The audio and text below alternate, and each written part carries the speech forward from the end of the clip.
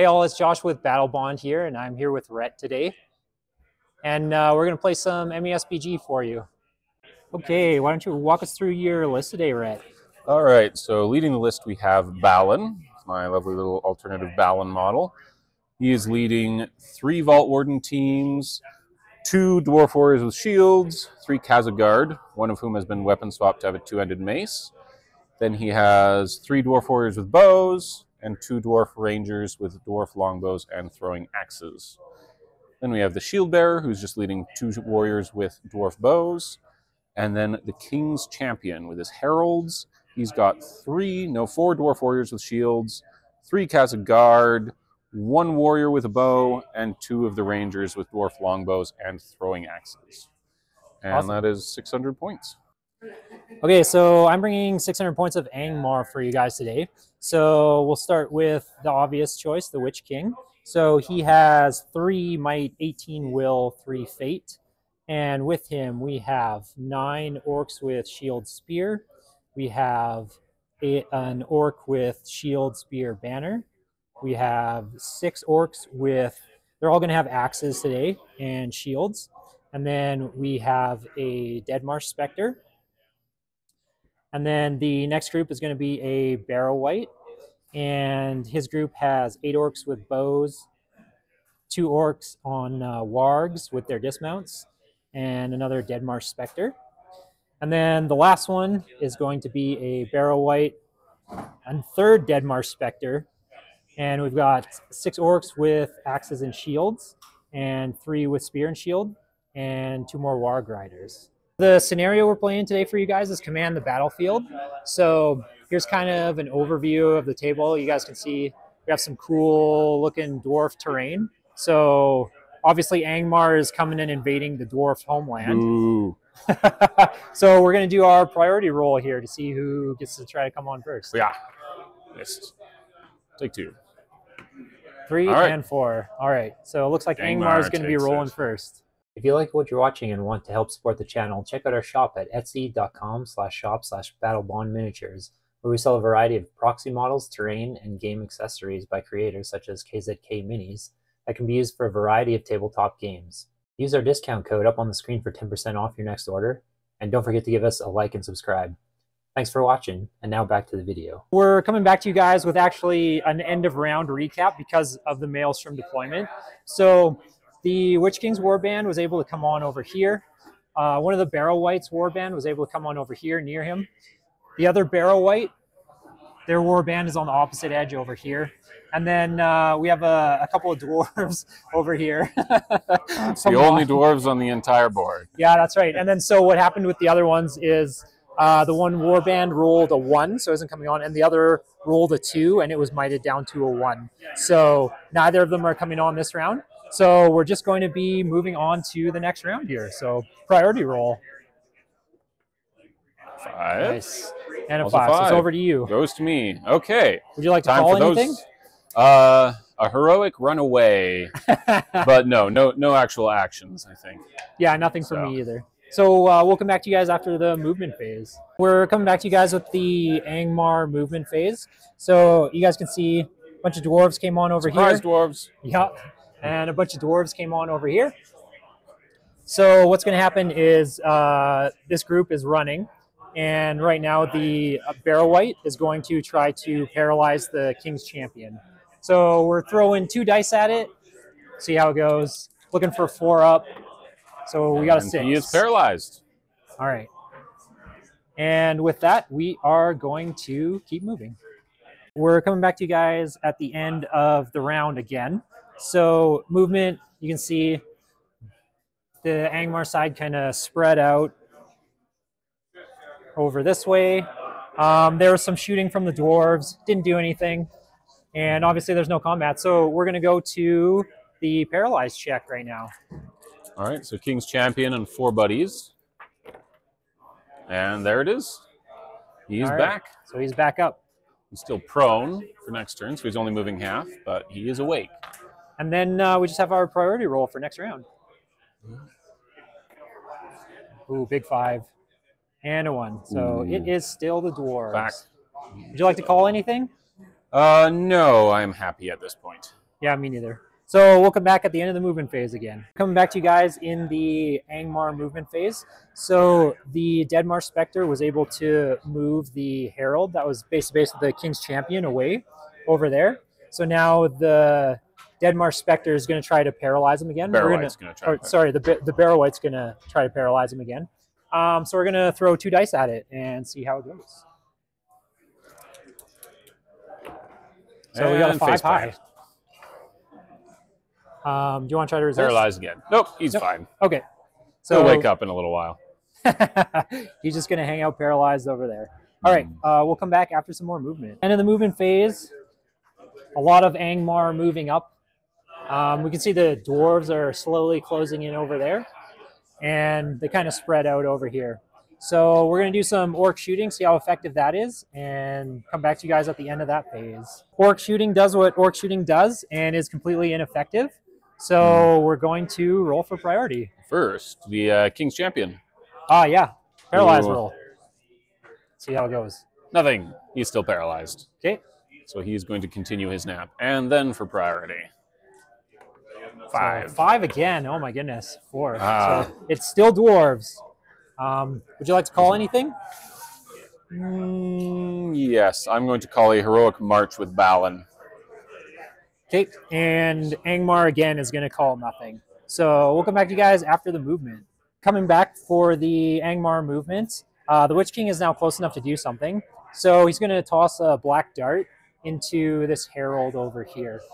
So we're doing 2 dice, need a 5. We got a 6. All right. I will not resist. Okay. And they are defense 8. Defense 7 base, defense 8 when in base contact with King's Champion. Yeah, but so that is 4s. an active rule, so I don't think it applies while the champion is paralyzed. I don't know how that works. Okay, so we're not 100% on if he gets the +1 armor or not. So we're just going to say he doesn't for this one. So let us know in the comments if you guys know one way or the other. So I'm looking for a 3 then to do wound. So we got it. Boom. All right, and fate time. First fate.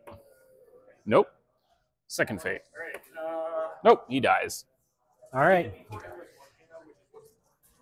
That is the danger of those heralds. Okay, so we'll come back after the rest of the movement. End of the movement phase. So you guys can see everything has moved up quite a bit from the Angmar side, except for these guys. They're chilling over there. The march, those guys are way up the board now.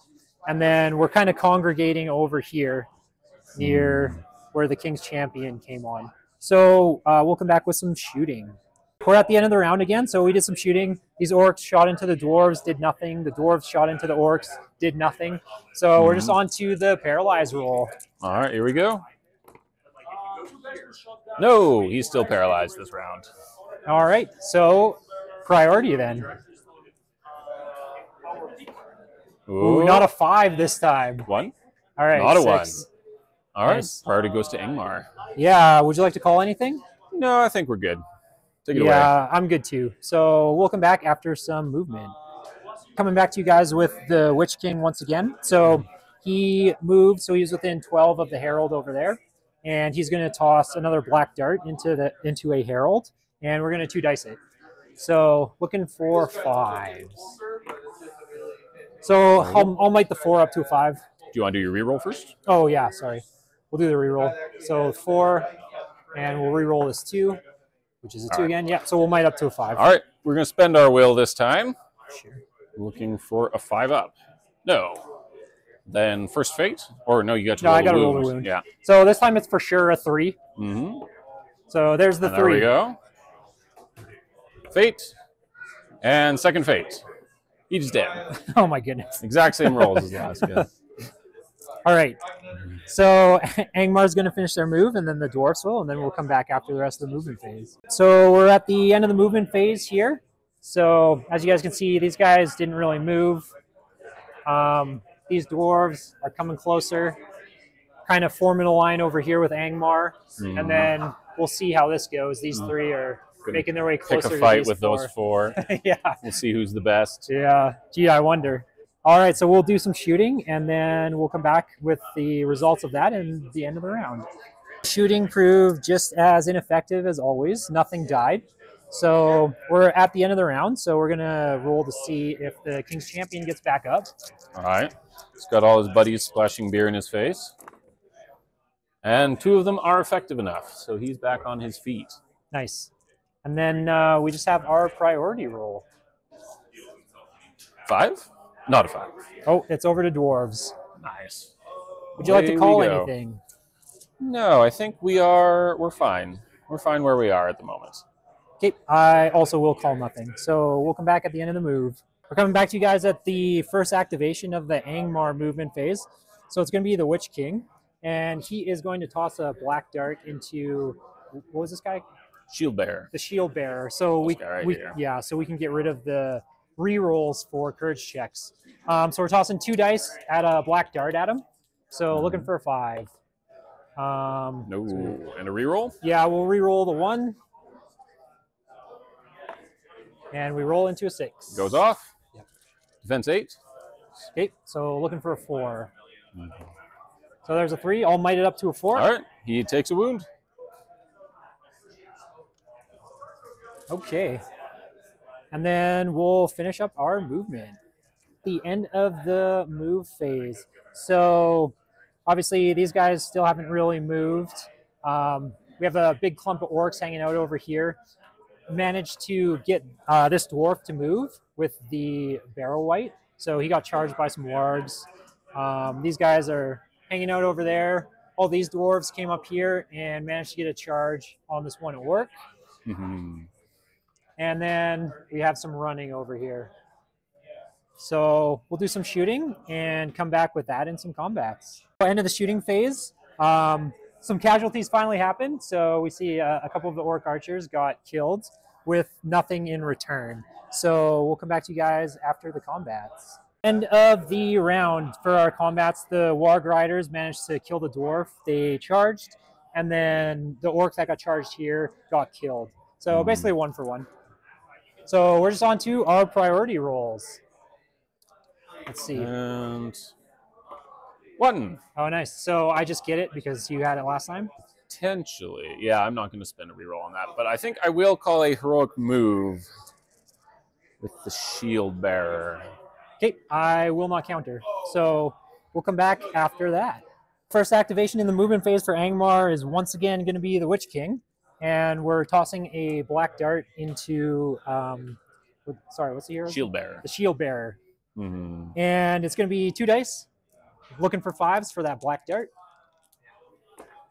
So we got a 5. There we go. I'll just re-roll this 3 in case I get a 6. I don't have any will, so it doesn't really matter. Okay. Never mind then. And 4 up, he's dead. All right. So looking for a 4. So there's a 5. He's dead. So no more re-rolls. All right, so we'll finish up the movement and we'll come back after that. So we're coming back to you guys with the Barrow White here, and he's going to try to paralyze Balin. So we're tossing 2 dice into it. Need a 4. So we got a 6. Okay, I will throw 2 dice to try to resist it. All right.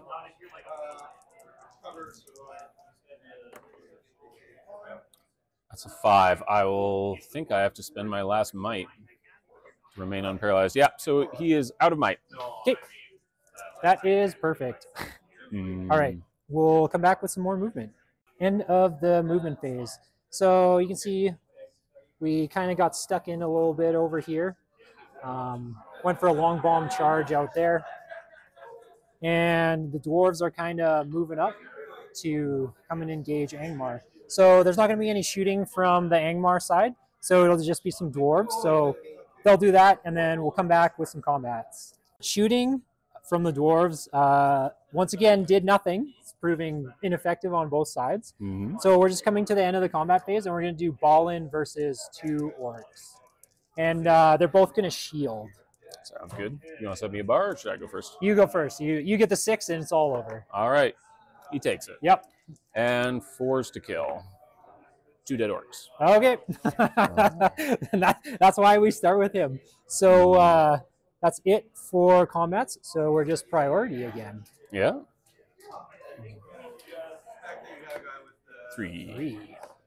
And a 6. Goes so, to you. Yep. And I don't. Oh no, the King's Champion is might. He does have might, but I'm not going to call anything with him. Okay, and I have a might on the Witch King, but same thing. I'm not going to call anything with him. So Okay. we'll just come back after some movements. The first activation for Angmar is going to be the Witch King, and he's going to toss a Transfix into Ballin. So 2 dice. We need a 3. And 1 and a 2. We'll reroll the 1, and it gets up to a 3. I will spend Ballin's last will to resist that. Okay. So 3 up. Yep. And he resists it. Nice. He does, but he's now out of will. All right, so he's ripe for some paralyzing. That he is. Coming back to you guys with the Barrow White. So he is going to throw 2 dice, add a paralyze into Ballin over there. So we need a 4. And we don't get it. No paralyzing. Not from that one, at least. All right. Got some more movements to do. Okay, so we're at the end of the movement phase. So lots of combat's going to be happening here. No shooting. Some cowardly running over here. And over there. So we'll come back with some combats. Okay, so we're doing some hero combats here. So we're going to do Ballin versus this one orc who is going to shield. All right. Let's see what Ballin can do. Ballin can do double 6s. Okay. And dead. Kills him. All right. Yeah. No problems there. We're going to do the King's Champion in 1 on just this bow orc. Roll that 6. 5 high. Oof. You got a dice. I do. And yeah, it's a 6. You win. So he wins. Cool. We'll strike the regular dwarf. Go for it. Another 6 kills him. Nope. No, he's fine. End of the combat phase is pretty much tit for tat as far as kills and stuff goes, both ways, which is not good for the dwarves. They really need to be killing more than wounds they're taking. So we're on to priority. Mm-hmm. And I'll set you a 1. Okay. So not a 1, not a 1. You take it. All right. And I think I will call a heroic move with the King's Champion. Yeah, and I think I have to counter with the Witch King's last might because you're close enough to get in. Ooh, that so we are. Let's see who gets it. It is Witch King. The Witch King. So take it away. We'll do some movements and then we'll come back after that. So the Witch King's going to go first, as he has to. And we're going to toss a 1 die transfix into the King's Champion there. So looking for a 3, rerollable. So we got a 4. I will try to... Nope, I'll let that go. He's transfixed. Okay. So that means no heroic move from him. Mm-hmm. So we'll come back after moves. So we're at this particular barrel white right here. So he's going to try to use his last will to paralyze Ballin, who's right there. So 1 dice, need a 4. So we got it, Ooh, and Ballin's he's out of will, paralyzed. so he's paralyzed. All right, that's pretty big. End of the movement phase. We've got a bunch of engaged models once again. Swarg is trying to run over here to maybe offer a little bit of support. And then we have 1 shot in the shooting phase from this dwarf over into that orc. He really hates that orc. Yeah, we'll do that, and then we'll come back with some combats. Okay, end of combat. So once again, it was basically an equal trade for the orcs and the dwarves. So unfortunate for them. So we are going to do the paralyze roll for Ballin. Mm-hmm. 1 dice. Need a 6. That's not a 6. Not a 6. He is very paralyzed. All right. Priority. Priority. 3. You win it. And no might on the table. No, you still have might on your... I do. You know what? King's Champion. No, I will not call a move. Okay. Take it away. So, yeah, we'll just go with evil, and then we'll come back after that. This Barrel White's last will is going to be used to try to paralyze the King's Champion. So we'll see if he can do what the other one couldn't. Or I guess the other one did. Never mind. So on a 4. So we get it. I'll spend his will on this, I think. Yep, might as well. And he's not paralyzed. Nice. Not this turn.